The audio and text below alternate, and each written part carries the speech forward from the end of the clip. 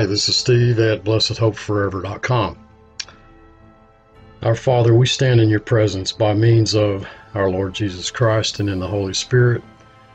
Thankful, so very grateful for the opportunity that you continue to give us to feast upon your word. I just ask that you would strip away all that which is foolish and ignorant and just seal to our hearts only that which is truth. For it's in Christ's name I pray. Amen. We've been studying together in the book of Romans verse by verse, if you've been following us. And in our last study together, we were in the area of verse 15 of chapter 11. Chapter 11, verse 15.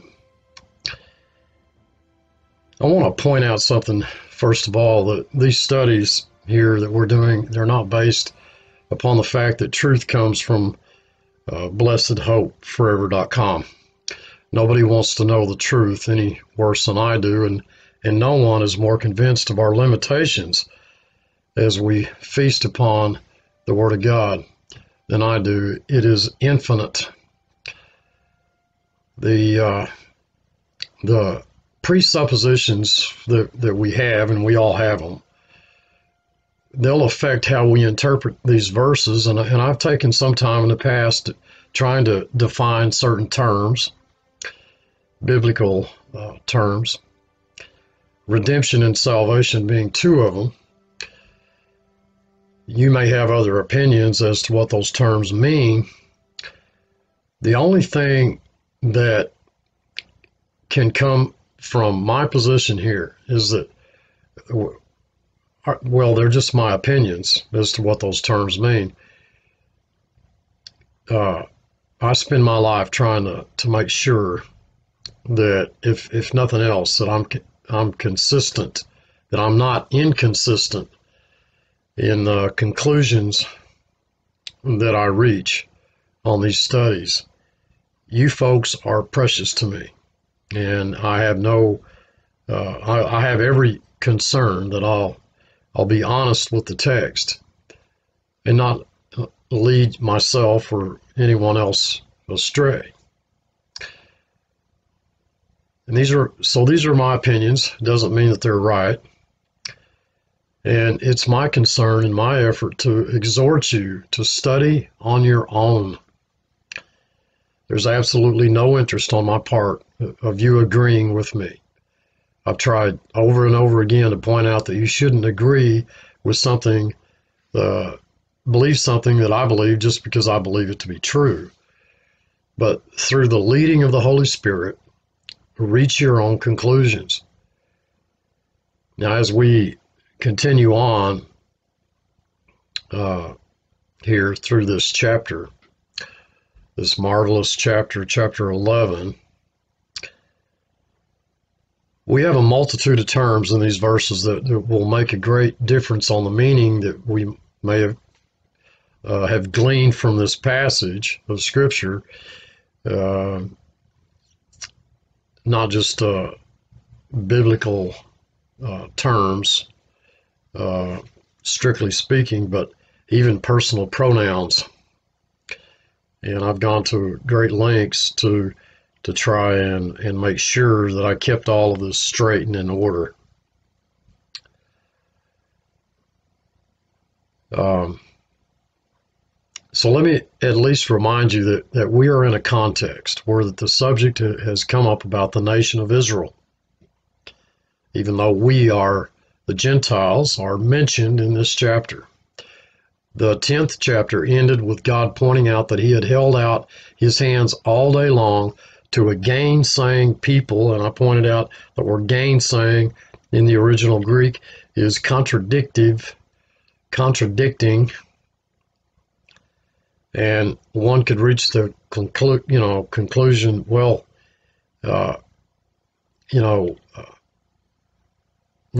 Israel didn't respond, so he's gonna cast away his people, he's gonna destroy them, and he's gonna try something else. And there are any number of Christians who look at God as some sort of a super scientist. He's in the laboratory And, where he's like, well, I'll try this. Wow, that didn't work, so I'm going to try this. So now I'll try something else. I'll try something different. And in fact, I've heard many people say that God, he tried innocence. Well, that didn't work. He tried law. That didn't work.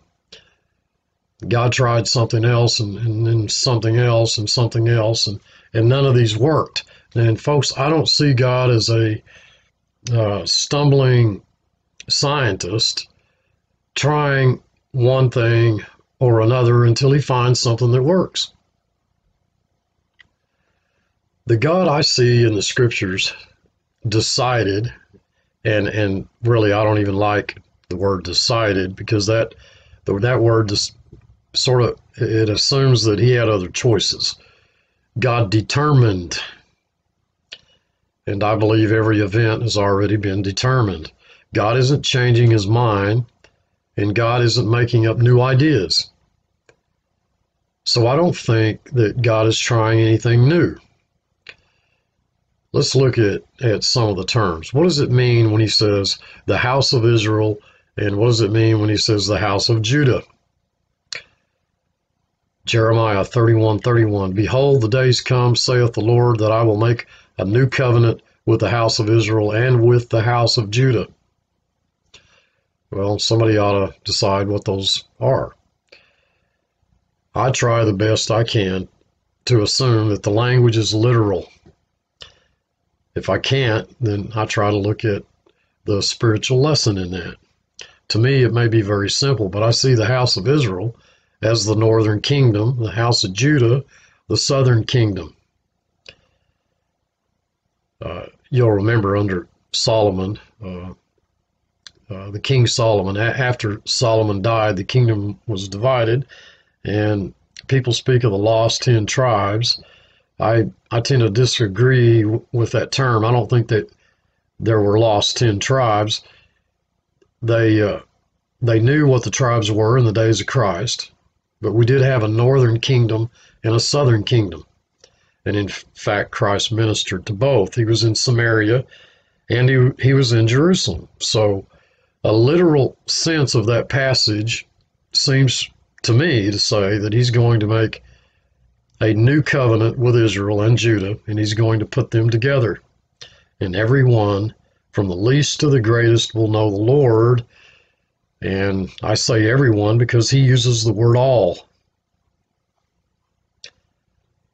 I'm going to suggest to you that in my terms, that hasn't happened yet. I do believe that the comment is prophetic. Now, I can read the various commentators on this, having proven that God has no purpose in the nation of Israel. We know the house of Judah and the house of Israel represent the church. Well, I haven't concluded that God has no plan for the nation, Israel. That is a presupposition. They, of course, they'd argue that, it's not a presupposition. And they'd point out that all of the promises to Israel have been folded into the church. Behold, I tell you a mystery, that the Gentiles should be fellow heirs of the same body. So now we have a passage of Scripture that says God has no purpose in the nation, Israel. And I think he does. I believe the chapter makes clear that he does. I reached the conclusion that God does have a strong purpose for the nation Israel. So, you can make the house of Israel and the house of Jacob the church. I think the house of Israel is the northern kingdom and the house of Jacob is the southern kingdom. But the fact that I think that doesn't make it right. All I can tell you is that fits best in my understanding of the scriptures. And then we have, of course, reference to Israel. We had the house of Israel and the house of Judah. We now have just the nation Israel. You can assume that that's the church, and many do. Personally, I think it's the nation of Israel. A simple, straightforward statement that that's the nation of Israel. we have the word ethnos, where we get our word ethnicity, which is normally translated Gentiles. It could be translated nations. I think the term means the Gentile nations. It doesn't mean that it does, but that's what I think it means. We have also the terms first fruits and lump.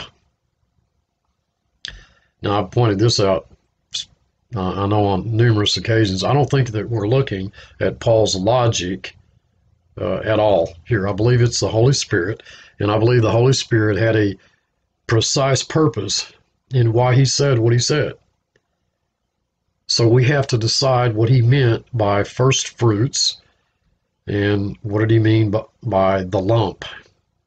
The first fruits and the lump could be Abraham. It could mean that they're the Jewish nation. It could mean that they're elect Jews. If we make the first fruits and the lump both Abraham, what do we do with Adam and Enoch and Noah? Because surely there were those whom God had elected before he ever called Abraham. What we're looking at in the 11th chapter here, I believe, is God's dealings with Israel. Has God cast away his people, which he foreknew? It'd be difficult to suggest that by that he means Noah or Adam.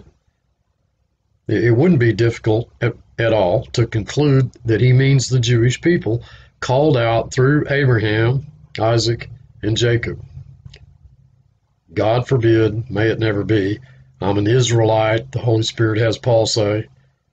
So the context of the chapter is dealing with Israel. Therefore, it'd be stretching the context, I believe, to suggest that the first fruits and the lump, were Adam or Enoch or Noah or Methuselah or somebody else before Abraham was called out of Ur of the Chaldees. My personal opinion is that they represent Abraham. Now we come to the root. Well, the popular opinion there is that the root is Abraham. The less popular opinion is that the root is Christ, and you have to decide for yourself about that. I have difficulty seeing the root as Christ because I do not believe anybody in Christ is ever cast off. I'm absolutely persuaded we are looking principally at nations in this particular portion, this passage of Scripture, and that if you're in Christ, you're in Christ. You're not there because you did anything. You don't stay there because you do anything. You're there because he chose you in Christ before the foundation of the world. He, by the voice of God, the command of God, made you righteous because Jesus Christ died in your place. And if Christ died in your place, it is inconceivable that you could die. That's a double payment. We're suggesting that the Almighty, eternal God, in dying substitutionally for you wasn't enough. His death wasn't sufficient. And I can't do that. If I make the root Christ, I have to come up with another conclusion that I'm not sure is right. And that is that all of the branches that were broken off are put back in, and that may be. And that's something that, you have to decide. We have the severity of God and we have the goodness of God in our context. It would look as though there were branches from that root that are cast off, and that God was very severe toward those branches. There are those who suggest, yes, he was, but they will be put back in, and that we're not talking about anybody losing their redemption in this context. And I think that's wrong. You could speak of blessedhopeforever.com. The Lord tarries, I go to sleep in Christ, some other pastor continues on with this ministry, and in 50 years, I doubt we wait that long, but in 50 years, it may be vastly different. Where the first video of the week may be on what you need to do to bring more souls to Christ, and the second may be on helping the poor and doing good to your neighbor, and no comments at all about the person and the work of Jesus Christ.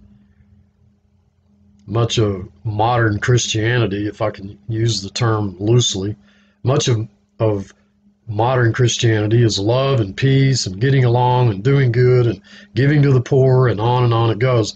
And folks, I am not opposed to any of those things.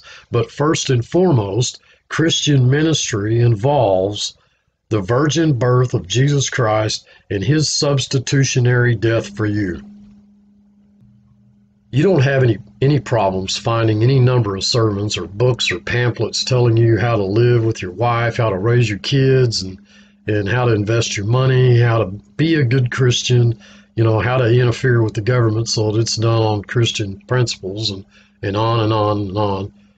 You can go, but you'll search far and wide for a serious, intelligent treatment of the deity of the Lord Jesus Christ and his substitutionary death. And if we all passed on and someone continued on with this ministry, I would be surprised, folks. I'd be surprised if it continued strongly in the doctrine of the substitutionary death of Jesus Christ and the total depravity of man. I'd be greatly surprised. And so one could say that blessedhopeforever.com has been broken off.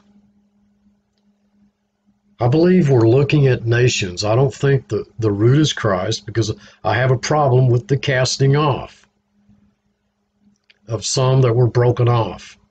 In verse 20, it does say, because of unbelief they were broken off, and thou standest by faith. Now, we have a problem, that maybe I'm wrong. Maybe the root is Christ.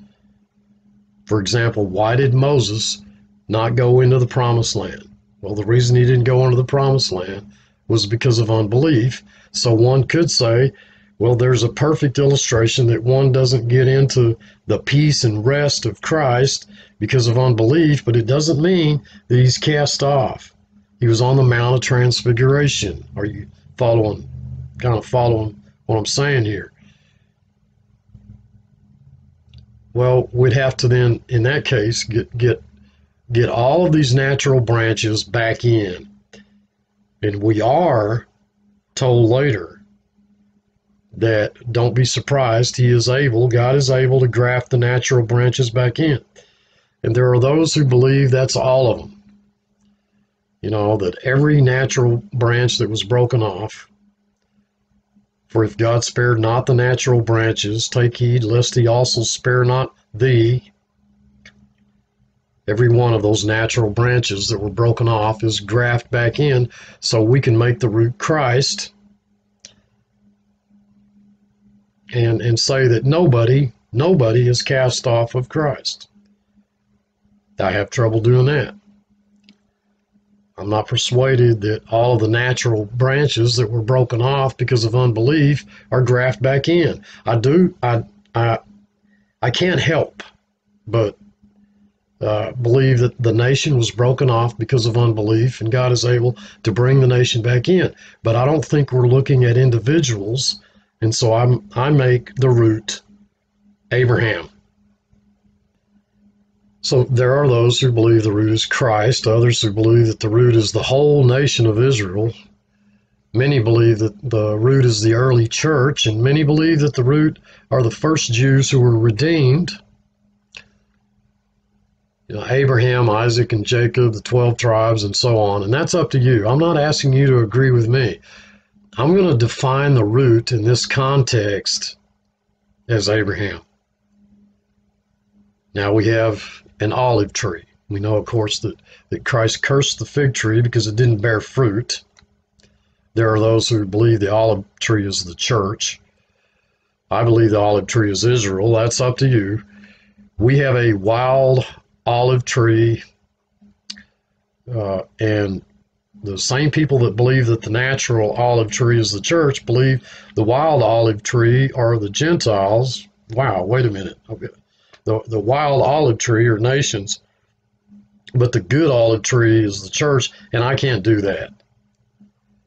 If the wild olive tree are the Gentile nations, I don't see anything but consistency in concluding that the natural olive tree is the nation Israel. So I'm going to suggest to you that I believe the natural olive tree is Israel. We have natural branches broken off. We have wild branches grafted in. I don't think we have any question that the wild branches that are grafted in are Gentiles.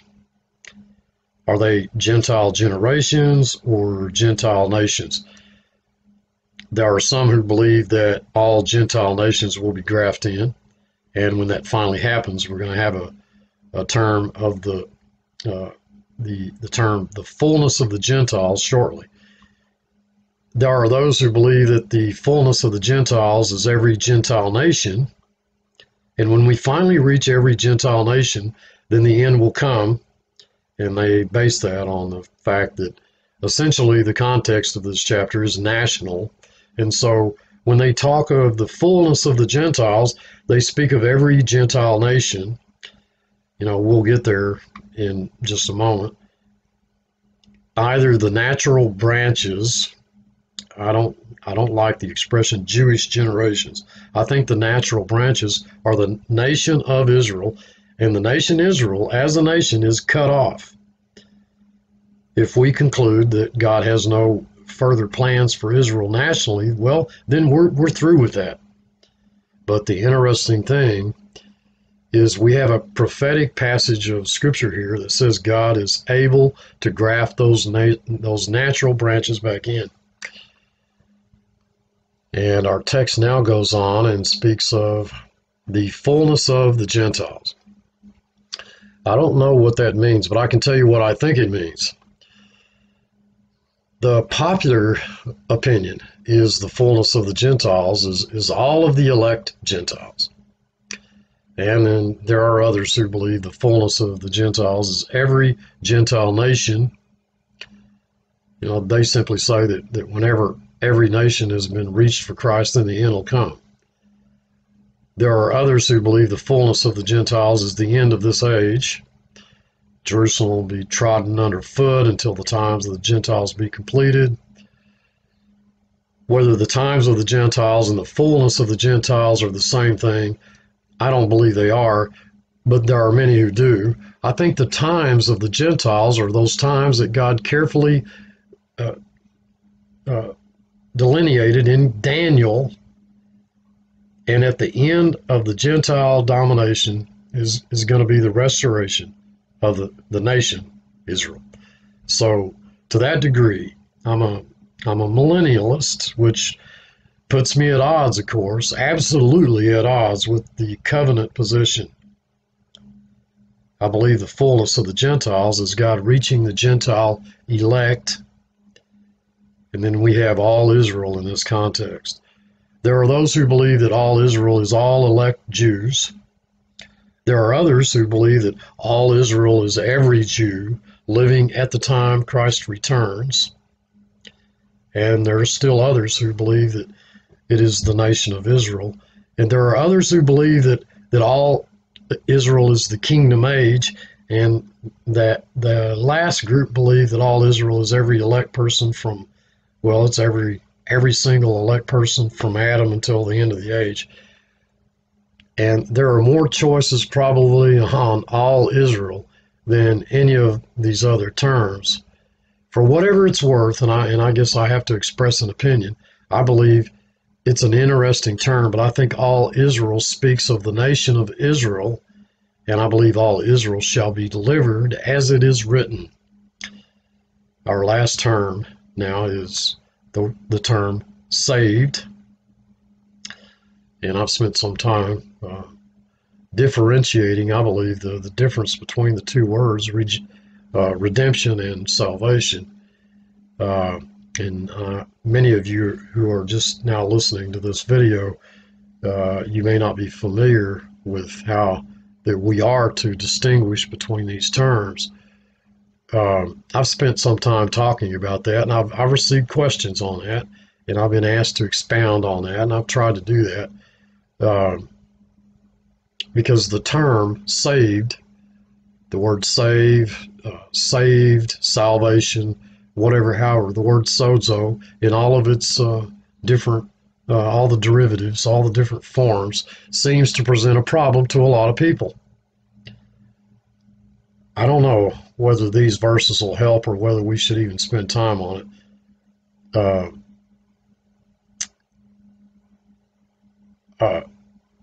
I didn't want to spend a whole lot of time on that to lengthen this video, but I will read through these verses. And so all Israel shall be saved, and the normal reading of that is that all Israel shall be redeemed.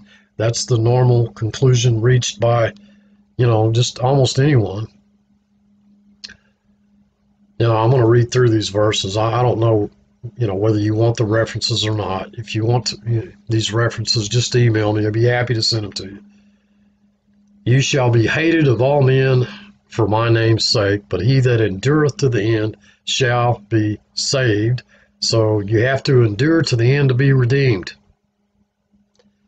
Now, I don't think very many of you, at least those of you who follow this channel, would agree with that. I don't. Enduring to the end is not the basis of redemption. Except the Lord had shortened those days, no flesh should be saved, but for the elect's sake, those, are the redeemed ones. He shortened the days, so the saved can't be redeemed in that context. And with many other words, did he testify and exhort, saying, save yourselves from this generation?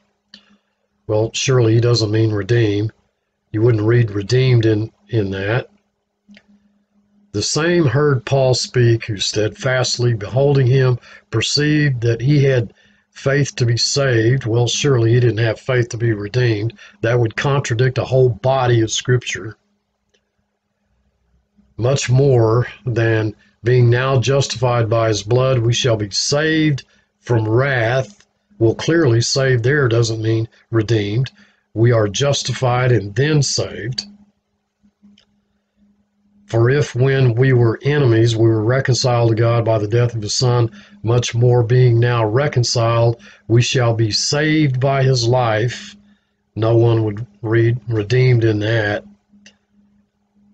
For we are saved by hope, but hope that is seen is not hope. I don't believe you're redeemed by hope.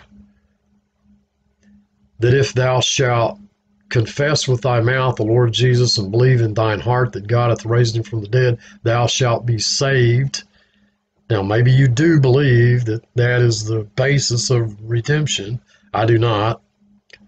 The basis of redemption is the substitutionary death of Jesus Christ, and Christ did not die in my place. I was not redeemed because I confessed with my mouth and believed in my heart, but I am saved, delivered, when I do that.